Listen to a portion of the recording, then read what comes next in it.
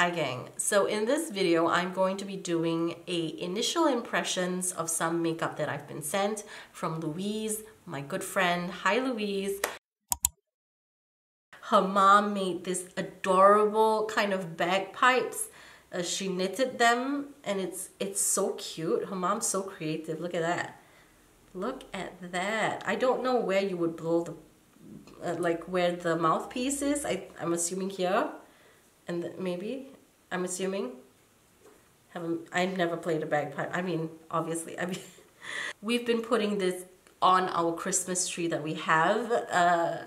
This is the first time I've ever had a Christmas tree. I've been to other people's homes, but they've had their Christmas trees up. And it's just never been a tradition in my family back in Singapore. And when I came to Germany, we also, you know, we would travel to Martin's parents' place for Christmas. And they would have the Christmas tree there. So, you know, there wasn't really a reason for us to get our own Christmas tree. So this year with COVID, we can't travel as much. So yeah, I thought, you know, why not? There is the Christmas tree. We just put very modest kind of lights on it. And yeah, that's pretty much it. So anyway, Louise kindly got me a Beauty Bay 9-pan palette. This is the Fiery Matte palette. I don't have any makeup from the Beauty Bay brand. I've shopped on their website. They carry plenty of US brands. I've purchased a lot of Dose of Colors. I purchased a lot of Jeffree Star at the time that I was still supporting the company. And Melt Cosmetics as well. Oh, and Juvia's Place, definitely Juvia's Place. And Makeup Geek eyeshadow singles. So here we go. This is the Fiery Matte palette from Beauty Bay. They look kind of like the 9-pans from Jeffree Star as well. I mean, they have this square kind of, you know, the square pans, the small names underneath, and this kind of form factor. I guess there's only so many ways you can make a palette. And I also got this Makeup Revolution Forever Dynamic Eternal palette. And this one has a small mirror on top and then the shades on the bottom. And as you can see, there is kind of a pressed glitter in here. The rest are matte and kind of satin shimmers, I guess. So I have dipped my hand into these palettes before because then I would have a little bit more information to go off on. I also have a pair of magnetic lashes from Kiss to try out. It came with the kind of the magnetic eyeliner base, I guess. So this is the one where you put on the eyeliner and that is supposed to be attracted to the magnets on the lashes themselves. So I've heard, this one did not come from Louise. I picked this up at a store. The only gripe I have with the concept of magnetic lashes, the first time magnetic lashes came out, I think it was kind of like a pair of lashes that you would put above and below your natural lashes to kind of clip on, and those wouldn't really stay because I don't know, they would slide off your own lashes. And then this other alternative with the eyeliner, it would, you know, come in just the basic black. For me, I have quite small eyes, so if I do a liner, I tend to do it very thinly. And that might interfere with the ability for the lashes to adhere to my eyes. Louise also gifted me a couple of lipsticks, one from Fenty Beauty and one from Makeup Academy. I absolutely love the shades. Okay, so for this look, I think I'm gonna dip into both Carpe Diem and Cherry Cola and kind of mix them together and put them on the kind of outer V of my eye. I have noticed from using these shades before that they kind of, the shade goes on quite intensely, and some of them fade just a little bit after, you know, the first second or so. It's not a terrible fading, but it is something that I've noticed.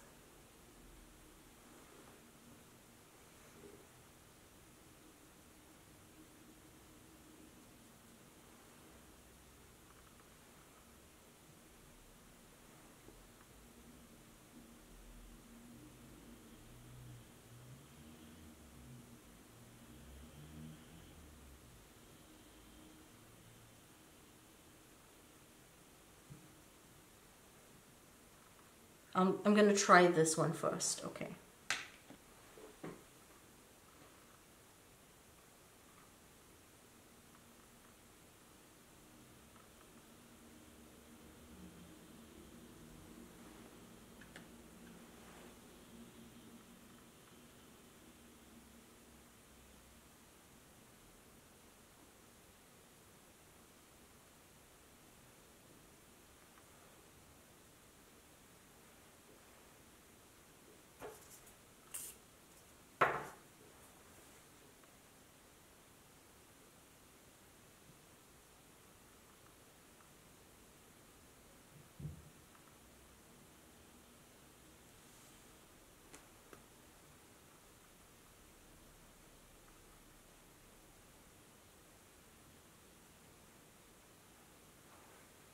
Going in with this shade now.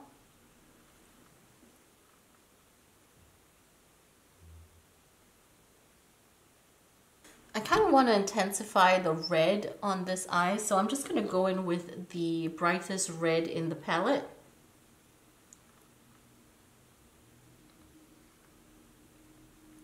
And kind of re-intensify that red. So I don't know if you can see that, but to me it looks like the red, you know, fades just a little bit after the initial kind of pack on application. But it's still quite bright and yeah, just bright. So for the bottom lash line, I think I'm going to use another palette because all of the shades in these two palettes are very, very warm toned. I want a little bit of contrast with this look. So I'm going to go in with a gray, like a dark gray eyeshadow. This one is from the Muerte palette from Melt Cosmetics, and this shade is Pantheon, right here.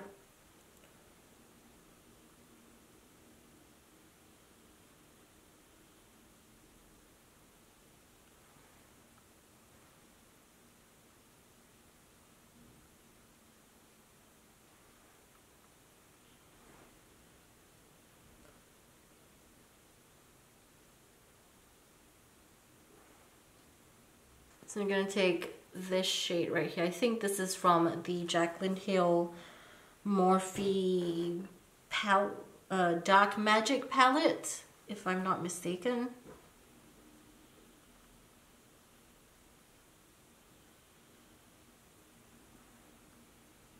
And then for an extra bit of sheen, I'm going to use a Catrice single. This is the Melted Chrome.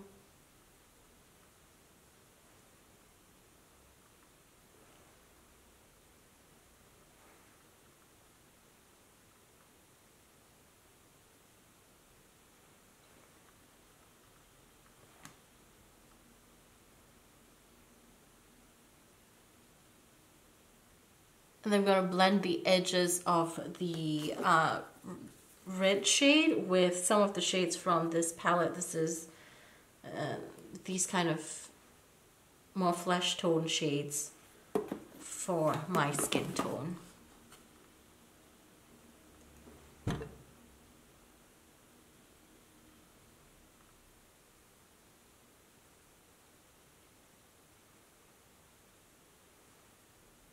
Okay, so now I'm going to test out the Kiss magnetic lashes. Maybe I should curl my lashes prior to this.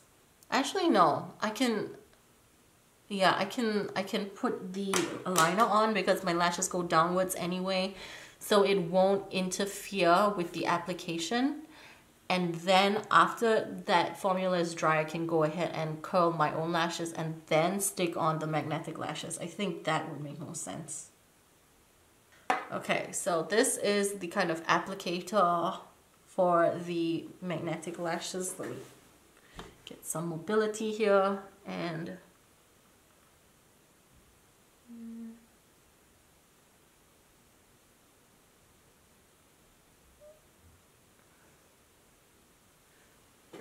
I usually prefer using a gel. This is very liquidy.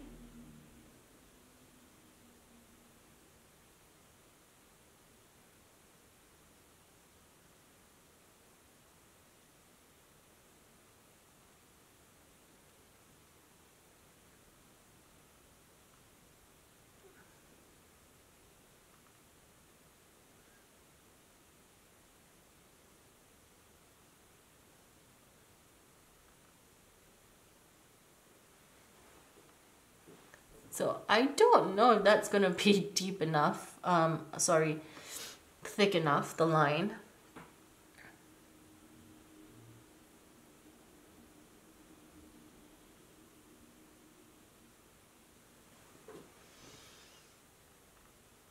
Okay, so I think this one should be dry already. So these lashes are, ideally I would cut them down, but I'm not entirely sure how that's gonna go. If I cut them down enough, that edge might not be like have any sort of magnetic little spacer thing. If you can see right there, those thicker squares, I guess, indicate where the magnets are. So I would have to probably cut off an entire section like that in order to, you know, have it a bit shorter. So I'm just gonna try to put this on as is. And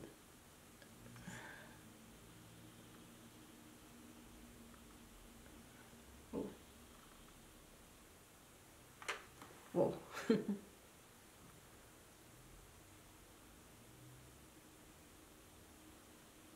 So they're kind of cute. Hold on. I think I need to curl my lashes. They're very easy to take off though. Okay, so I thickened up the liner just a little bit, and I think it definitely helps the lashes to have something to grab onto. It's just not something that I'm very used to, and I had to adjust kind of the dimensions of the exterior just a little bit, kind of smoke the eyeshadow a bit out. I had to smoke the eyeshadow a little bit more outwards just to kind of balance out the heaviness of the top lid. I also did line my waterline with kind of a reddish type of eyeliner. I still feel that going out, and if a, you know, gust of wind wants to make its way up my face, I don't have faith that the lashes won't move.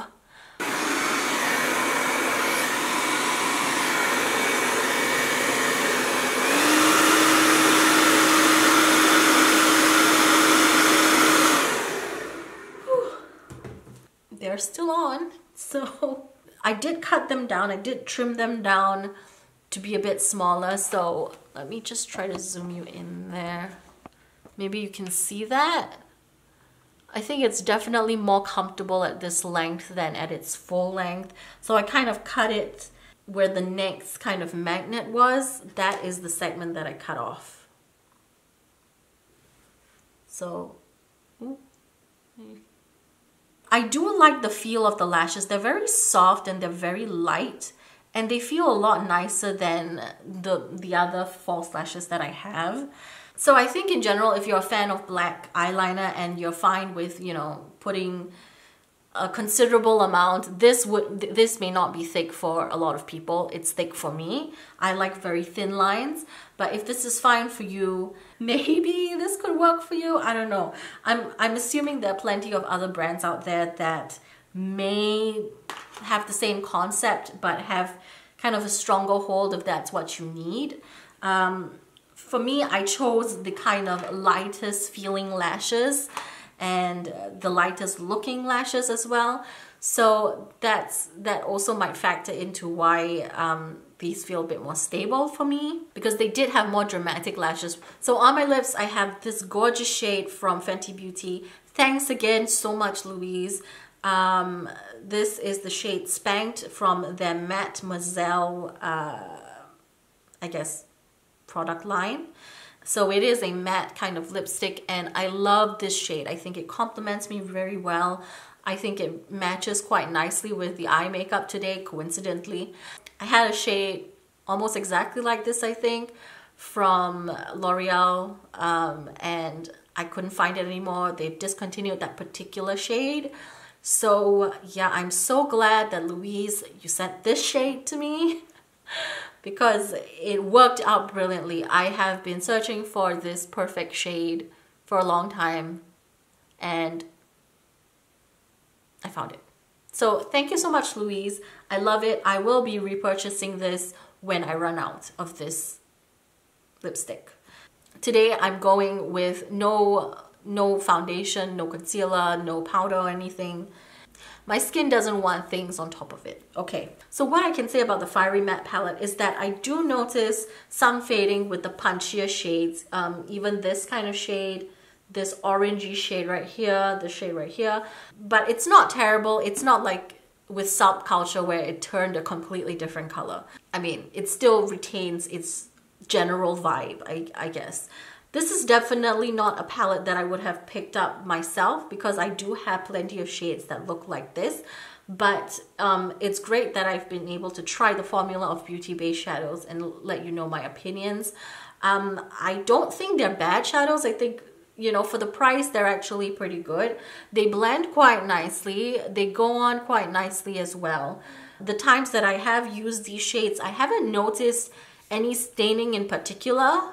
So I think you're safe there. It's a nice budget-friendly palette to get if you are looking for some variety, because I know that they have larger palettes as well, with a variety of finishes, and some are more colorful, some are more kind of within the same color family, so you can go and, you know, click around and see what Beauty Bay has to offer. And with the Revolution palette, I think they do a decent job. Again, this is a little bit more of a budget-friendly brand. If you're looking for something kind of just basic and neutral, this probably will do it for you. The shimmers aren't outstanding, but they go on nicely. There isn't an issue with them. I mean, they look just fine. And you can build them up to a stronger opacity. I haven't tried the glitter shade, but I have tried the matte shades and they perform just fine as well. I have had no problems with the shades that I've tried from this palette. If this color scheme is your thing, yeah, sure, go for it. This reminds me a little bit of the Viseart kind of Paris Nude palette. I don't know if they have a small version, but I do remember Viseart coming out with kind of like a soft kind of pinky nude type of palette with this kind of 8-pan concept. Could you get better shimmers than this? Yes, you can. But then again, for the price, I think these are perfectly fine and justifiable. So yeah, there you go. So in general, I probably wouldn't kind of off the bat recommend this for being outstanding products. But if someone were looking for something that was in a comfortable low to mid range, I guess this would be a perfectly good collection to explore. I guess if you're a makeup enthusiast and you're looking for very unique shades, very impactful shades, formulas that are very interesting, I guess this is a bit basic. And I mean, I haven't tried their shimmer formulas, but the mattes themselves, they do okay. And for the Revolution palette, if you're on a budget and you kind of want similar vibes that you can get with brands like Viseart, this will work just fine. They're not better than Viseart, but they perform as they should, and I don't think you will be disappointed for the price. Thank you once again, Louise, for sending me all the goodies and everything, and the bagpipes, they're so cute. I absolutely appreciate everything that you send. Thank you so much. So that's it from me, and ciao for now.